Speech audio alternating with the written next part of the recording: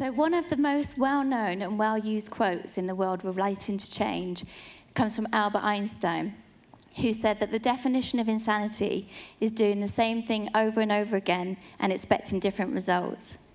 I'd like to build on that definition by saying that it is also, and more importantly in my mind, thinking the same thing over and over again, expecting different results. So why am I telling you this now? In simple terms, we're impacting on our world in a way that's unsustainable. And current action and leadership thinking isn't changing that.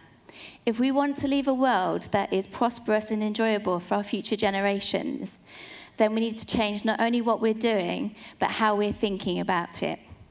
In fact, changing mindsets might be the single most important action that we can take right now. We've evolved to a level of intelligence and consciousness where we have very few natural predators, the most prominent ones being ourselves and time. The Earth is in no rush to repair any damage that we impart on it. If it takes millions of years to regenerate and repair, then that's what it will do. What we need to decide is, are we going to continue to be part of this ecosystem or not? So we have two things to focus on. We have ourselves and we have time. And we have the amazing human intelligence and awareness as our tools for survival. My question is surviving enough? Or do we want to try and create a future where we can actually thrive together? So I'd like to offer you 3 ideas today that will fundamentally change the way that we interact with and sustain the environment and each other. Each of them will require significant mindset change across cultures, but I believe that if we can work together collaboratively with curiosity and imagination to find ideas around these changes, then we can change the world and future-proof it. So the first thing I'd like to talk to you about is empowerment. Does it seem insane to you that we're constantly fighting for the equal rights of women at the same time as educating our children with social stereotypes that perpetuate inequality? We teach our boys to be masculine and our girls to be feminine. We tell our boys to not cry and to be the man of the house, and we tell our girls not to be too bossy and aggressive. And actually, the term to be like a girl has become derogatory, and it's been used to suppress emotions in our boys so that they no longer know how to deal with their feelings. Low self-esteem and lack of confidence is common in women around the world, and anxiety, depression, and stress is on the increase in men. So the first idea I'd like to offer you is that we can create cultures and communities that are empowering for all, where there's an equal balance of masculine and feminine leadership energies. By educating and inspiring our young people that they can bring their whole selves authentically to everything that they do and go beyond just seeking equality. We have an amazing opportunity with our children to change the current mindset and to create a new society where the topic of equality isn't even something that's there to be discussed. By empowering them to be authentic and not limiting their potential, we can work with them to create a new world. Joseph Joubert said, "To teach is to learn twice."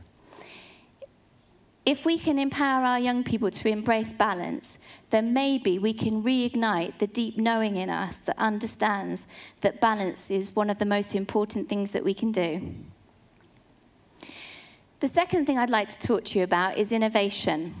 So Einstein's theory of insanity really resonates with me when I'm working with corporate clients on the subject of innovation, especially in Japan. How can organizations expect to proactively create market demand through inspirational products when they're using the same methods over and over again to research and develop new ideas and products?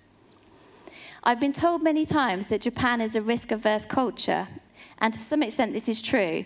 But as I stand here today, I see an amazing opportunity to tap into new creativity if we can let go of that self-limiting belief.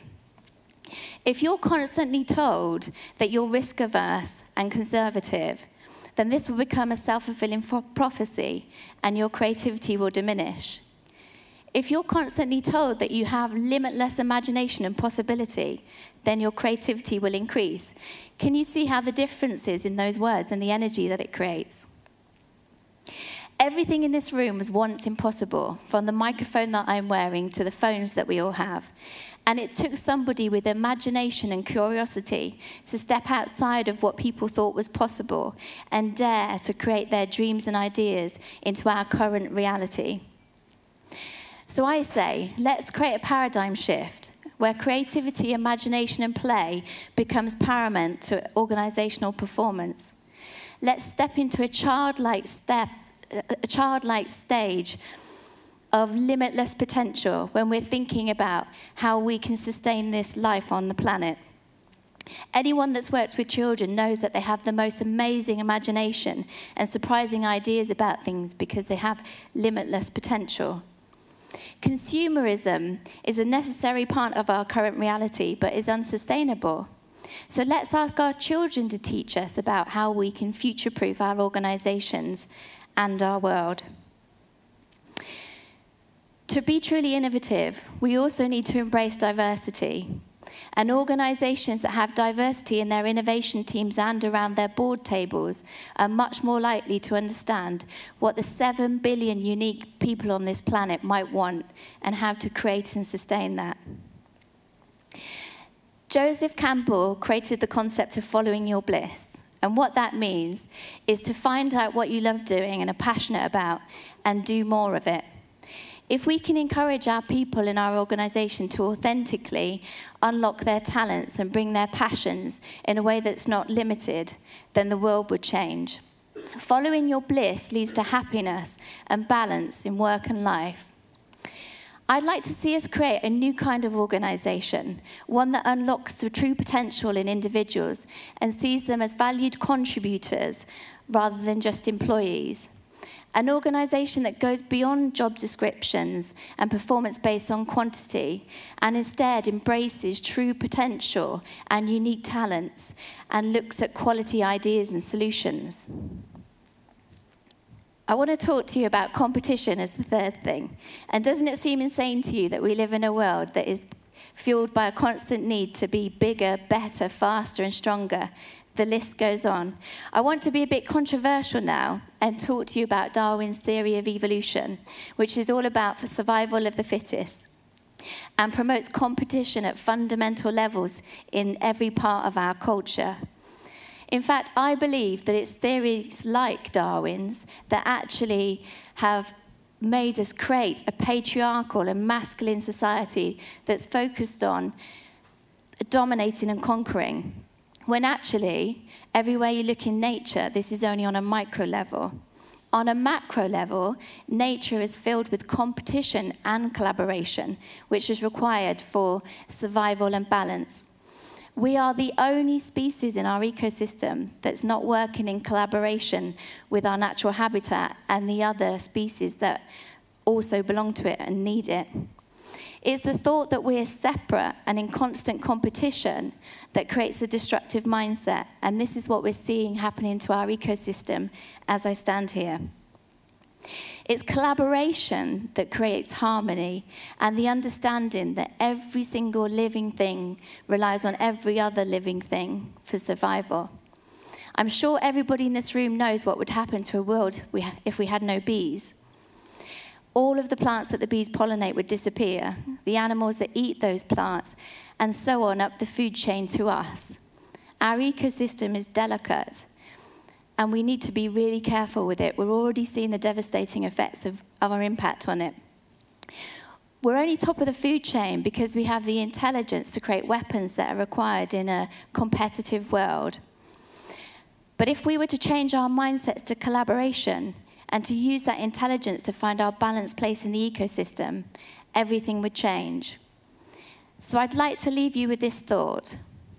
If we could create cultures and communities that were empowering for everybody and tap into imagination and creativity in a way that's inclusive and swap competition for collaboration, swap collaboration for competition, then we can work together to truly change the world.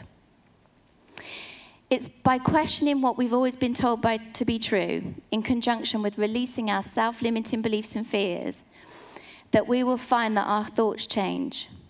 And then we will see a shift in our mindsets, and ultimately our actions will change from ones that are perpetuating a cycle of insanity to a cycle of collaboration and abundance, which will emerge as the new way of thinking and acting. Thank you for listening.